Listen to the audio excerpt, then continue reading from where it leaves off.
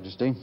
As you know, President Carter isn't the only one who will welcome you to Washington tomorrow. An estimated 15,000 or so demonstrators are also supposed to be there, some demonstrating for you, some against you, as was the case here this afternoon. Are you disturbed over the fact that your visit is causing such a ruckus? I can't say that I'm disturbed because I think that if you go and inquire about the nature of those who demonstrate against, you would find that they are mostly Marxists, anarchists, wearing masks, and I would be very much interested to see how many Iranians are behind those masks. The fact that they don't hide at all that they are Marxists is, I think, a very good sign that why the Marxists are against what I am and what I represent. And also you could go and compare how many they are and how many those who are for their country and eventually their king, how many they are. Well, there are reports, as I'm sure you know, that your government, indirectly as well as directly, have helped organize those pro-government demonstrators to come here to Washington to counter-demonstrate against the antis. Is that true? I'm not aware of the facts. First of all, I think that patriotic elements in our country wanted to show, at least for one time, that the demonstrators are not always those who demonstrate against. And you could have seen who the demonstrators who were against were and those who were for. Well, this is your 11th trip to the United States, and the other 10 were relatively quiet. Why now? Why all of this turmoil now, do you think? What's your guess on that?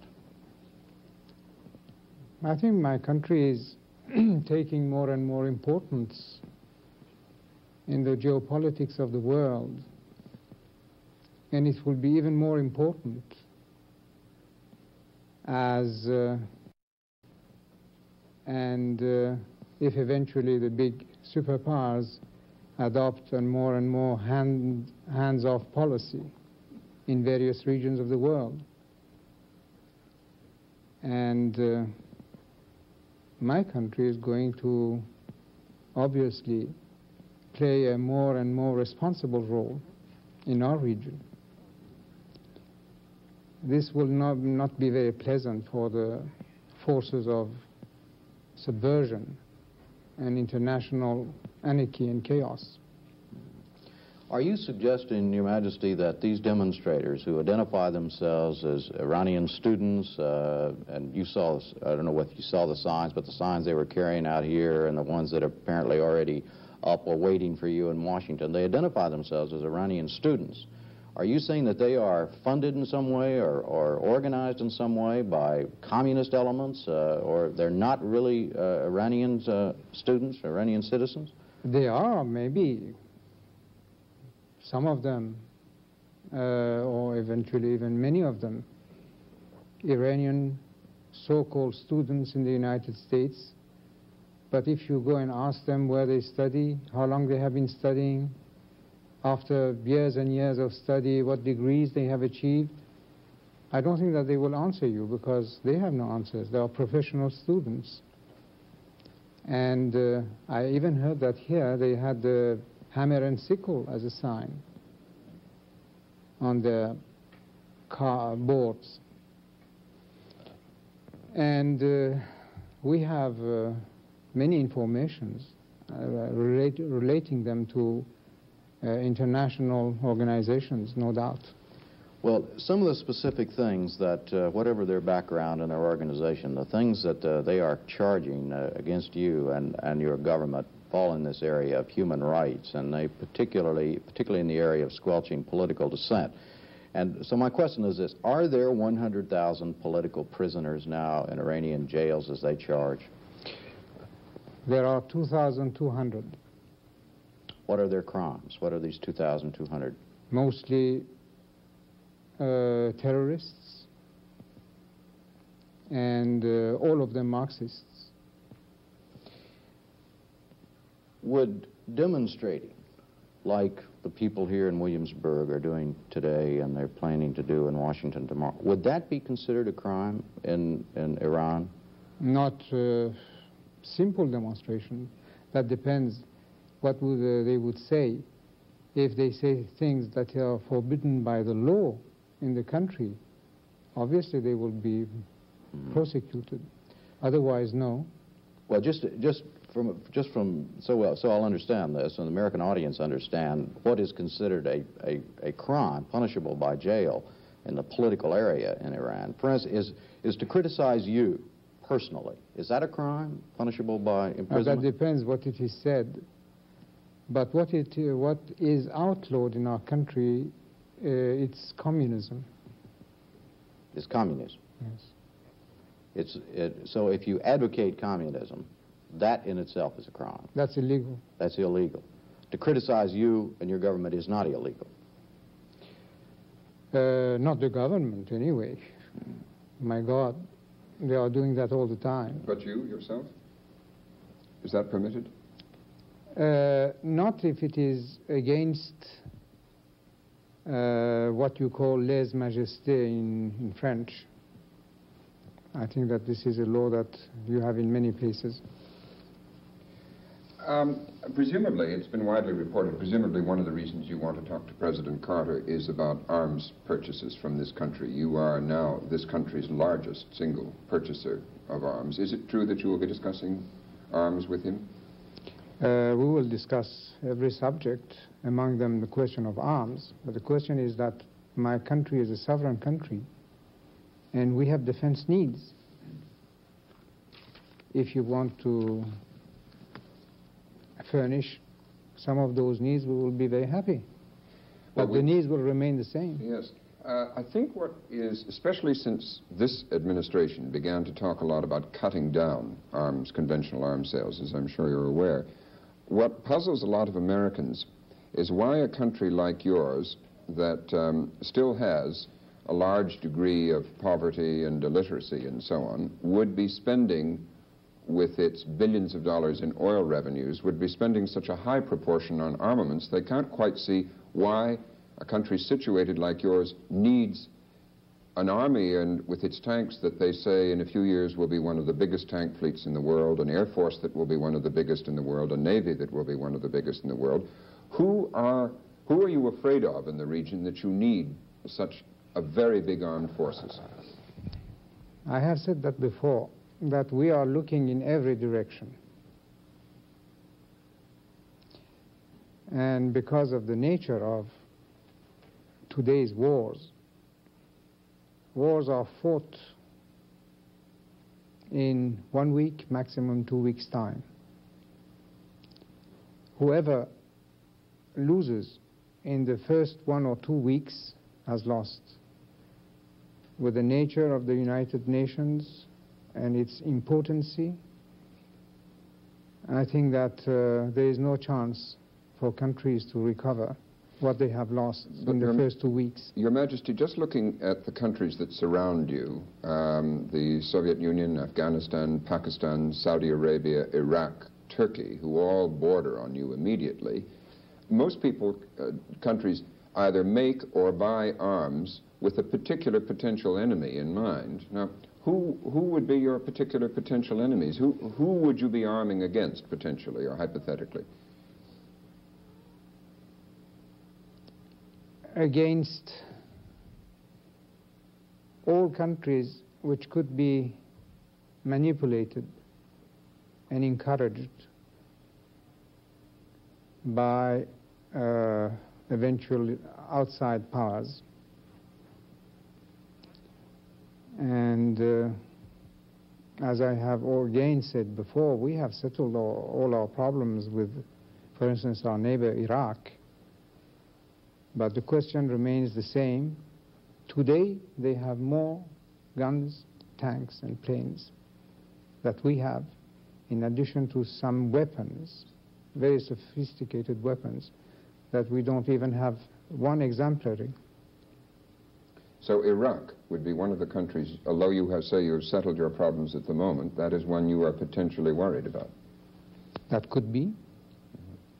You've also spoken of a role for your country in maintaining stability in the Persian Gulf, the route through which so much of the oil comes out to Japan, to Western Europe, and to this country.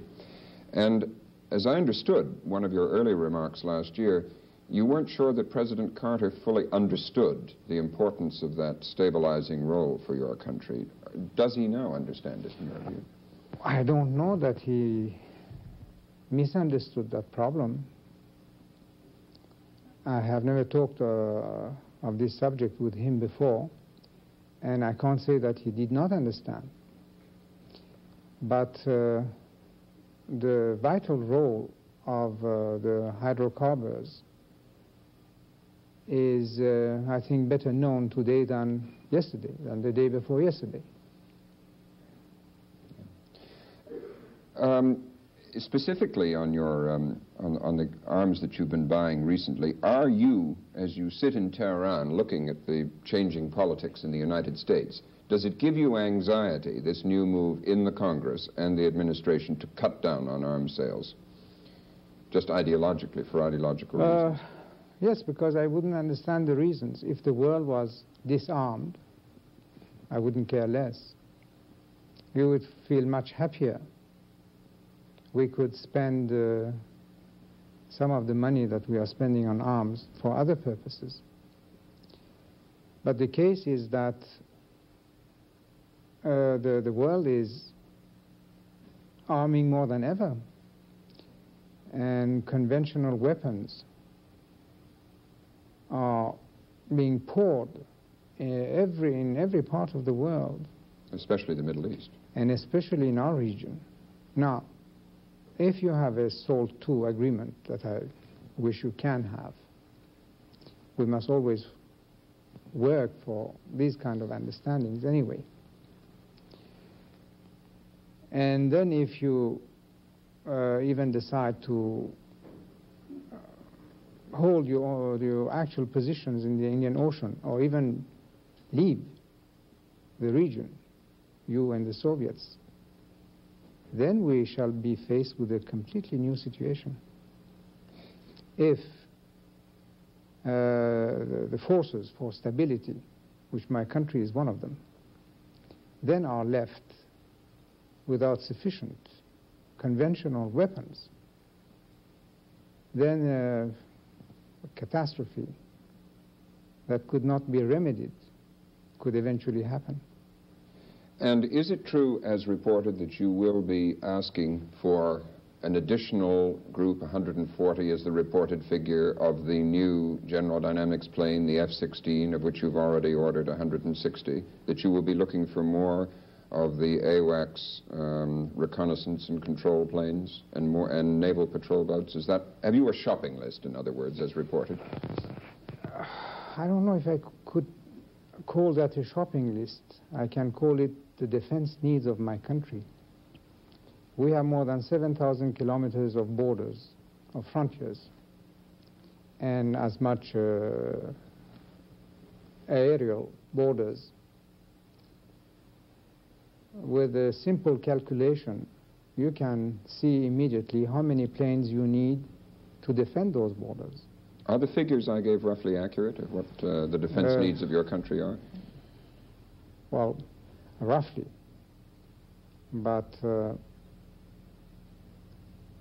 these are the minimum requirements that my country has according to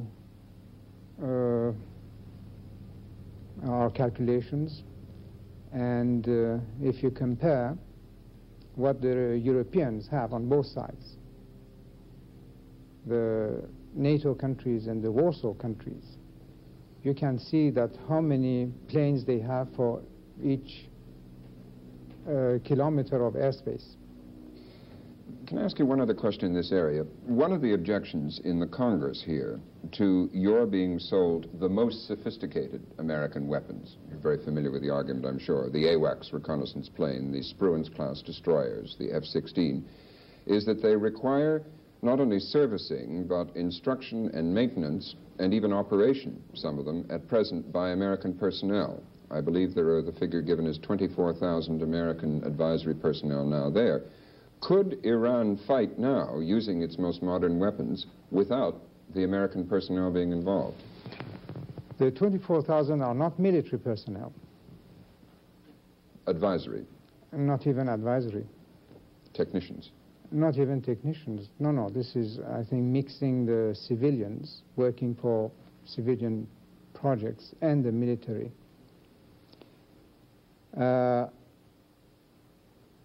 You are not bound to fight with us except by a bilateral agreement that we signed in 1959, where after consultation you will have to come to our help if we are attacked by a communist or communist-inspired country. But you will have obviously your own rules and regulations. Probably there must be some understanding between the executive and the legislative. The question is that we have that agreement. But regardless of that, in many cases, we can handle those weapons alone. So buying more such sophisticated weapons would not mean, thinking of the point of view of the Congress, would not be sucking American personnel, civilian or military, into, as is sometimes said, another Vietnam or something if Iran got involved in a conflict? Well, my answer would be to ask you the question, what will you do if we are attacked by a communist or a communist-inspired country? I can't answer that, Your Majesty. Your Majesty, let's talk about oil for a moment. OPEC will consider a price increase at its meeting next month. What is your position on a price increase? I think that we are going just to be spectators in the coming meeting. You have been accusing us of being hawks of every kind of names and nicknames, and now let's other people carry the ball. You mean you do not favor a price increase? We shall remain silent. Is there a need for a price increase? That depends from what angle you look at it. Let's look at it from your angle. Do you feel there is? No, you are asking if there is a need. Some of the people would say that what has been the decrease in the purchasing power because of the world inflation, even of the dollar. Do you expect President Carter to bring this up at your meeting tomorrow? Very certainly, yes. You think he's going to ask you, Your Majesty, please do what you can to keep the price rise from coming off? It is possible. What are you going to tell him when he does? I will say that I'm not going to push for anything, but OPEC has 13 members, and we are only one. Mm-hmm. President Carter, as I'm sure you know, has been telling the American people that the United States is almost in the state of being held hostage by Middle East oil at this stage of the game. What's your view of that? Do you feel the United States is hostage to you and the other Middle East countries, the other OPEC countries? To some extent, yes, because you are importing about 51% of your consumption of oil from that part of the world. He's also said that our very security, economic security, and then the next step, our basic national defense security, is at risk as long as this hostage situation continues. Would you agree with that? Well, definitely, yes. Mm-hmm.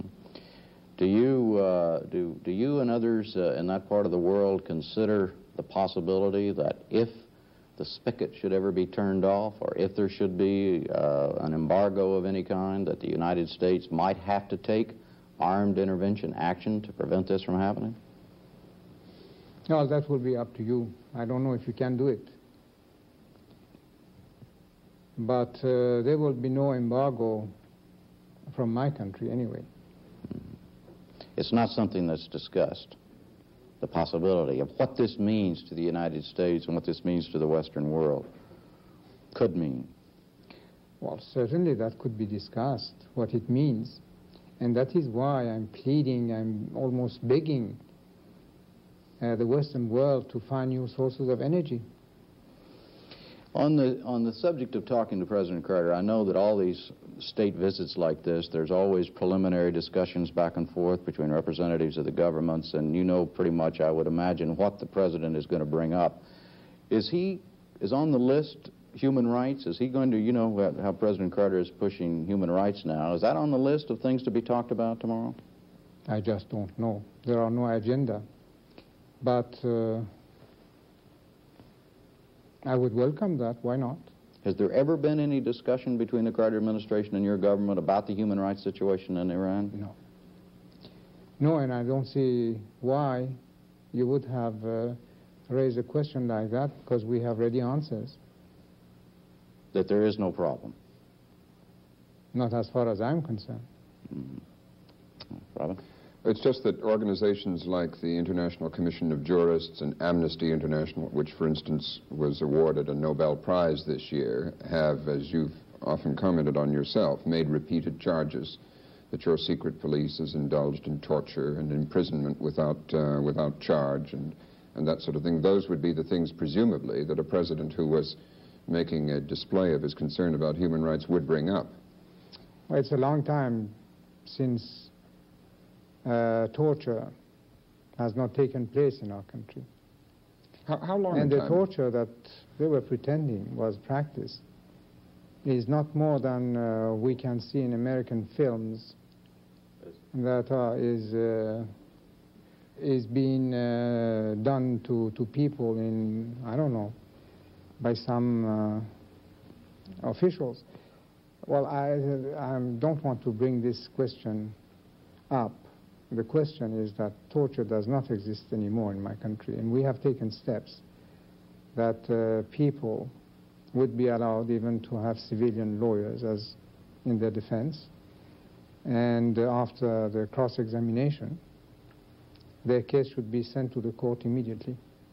That was a change in the law last summer, wasn't it? Yeah, something like that. This group that is protesting, or one of the groups that is demonstrating, has put out the word, in addition to the 100,000 they claim there are 100,000 political prisoners now in your jails. They also say that 581 political dissidents have either died as a result of being tortured or been executed over the last 4 years in your country. Oh, that is ridiculous. Some people have been executed naturally, but they were duly judged, and according to the court, they merited that sentence. Were they for political crimes? No, for murder and for terrorist activities. And some of them just for treason, high treason. As a Middle East power, Your Majesty, and a major Middle East power who deals with both the Israelis and the Arab nations, are you personally, or is your government playing any role in the current preparations to try and get a Geneva conference going? Not directly, but we will help as much as we can. Do you think the signs are good at the moment? Or? Well, there have been some rather good signs lately. The proposals of President Sadat and some of the answers of Mr. Begin. You've spoken often about your desire not only to improve the industrial base of your country and the infrastructure, but also just the lives of the people. I noticed you said in an interview 4 years ago that you were soon going to make schooling free for children up to the 8th grade. Has that happened yet? Oh, a long time now. That has happened. Not only schooling free up to that grade, but secondary education will be free and university will be free if they accept to serve the state for the same duration than their studies. But this is an assurance of getting a job, because they will be paid as anybody else. You've said that that by next year the per capita income of Iran should be $1,800. How For is a transcript, send that's $1 true, to distributed the through the population? The charge is often made that it's still concentrated in very few hands. Well, it's already $2,220. I mean, 2 months ago it was. And I think that this insinuation or accusation is very far from the truth, because you can't find a worker now unless you give him exceptionally high wages, sometimes higher than Western Europe. I'm very sorry, but I have to end it there. Thank you very much, Your Majesty, for joining us this evening. Good night, Jim. Thank you, Majesty. Jim Lehrer and I will be back tomorrow evening. I'm Robert McNeil. Good night.